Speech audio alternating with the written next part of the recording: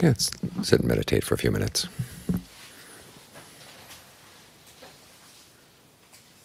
Bring your mind to the breath, and try to settle down here. Make the breath a comfortable place to stay, so that the body and the mind can be at peace with each other.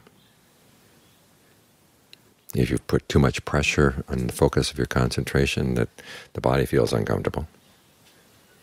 If you don't put enough, the mind starts floating away. So you have to find what's just right. Think about making the breath comfortable. It helps the mind and the body to live together well, so they can be at peace with each other.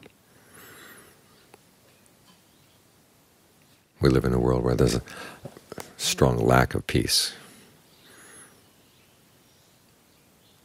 So where we're going to find it, you have to find it inside.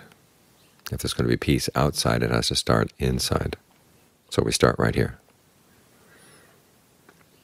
We live in a world where there's a lot of hatred, but we can't respond with hatred. We have to respond with peace ourselves. It's only through non-hatred, in other words, by not responding in a hateful way and actually responding with goodwill, that karmic cycle of hatred will stop.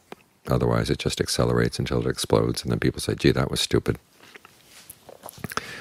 And they remember it for a while, and then they forget, and they start accelerating it again. So we're going to step outside of that. Regardless of what other people are doing, we're not going to respond with hatred. We're not going to respond with ill will. If we have genuine goodwill for ourselves, we have to have goodwill for others.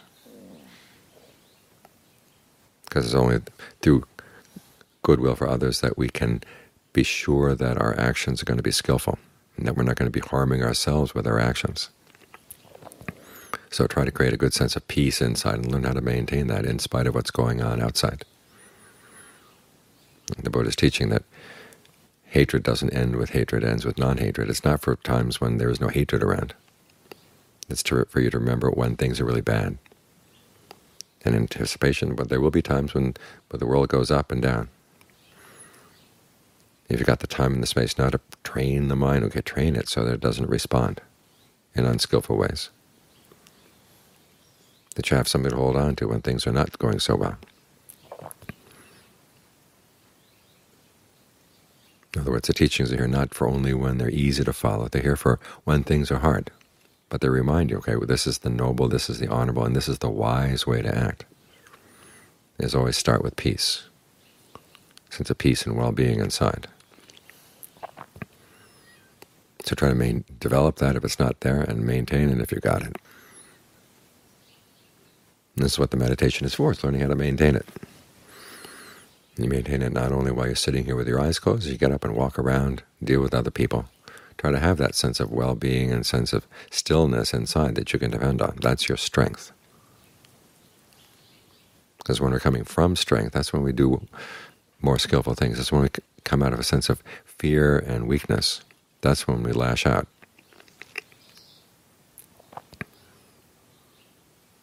So make sure that you're coming from strength. Got the strength of concentration, the strength of mindfulness, all these good qualities in mind that give you the energy you need. So regardless of what other people are doing, you're going to do the skillful thing. And that skillful thing will be yours. Remember, each of us has our own actions. That's why we chant that so often. I am the owner of my actions. What actions do you have? Are there actions you want to be the owner of? In some cases, actions are like things we did in the past, and we want to deny that we did them. It's like giving birth to children and deciding you don't like the children and you try to run away from them. They're going to come following after you. So as long as you're going to be giving rise to them, okay, give rise to good ones. Give rise to good actions. Because that's what we're doing all the time. We're making choices in our thoughts and our words and our deeds. So make sure that the choices you can live with over the long term.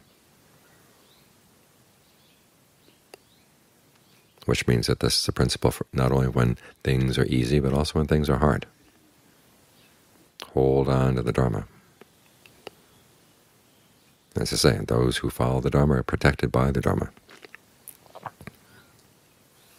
It's not that the Dharma is going to run around and clean up your messes. What it means is if you act in line with the Dharma, you don't have any messes to clean up.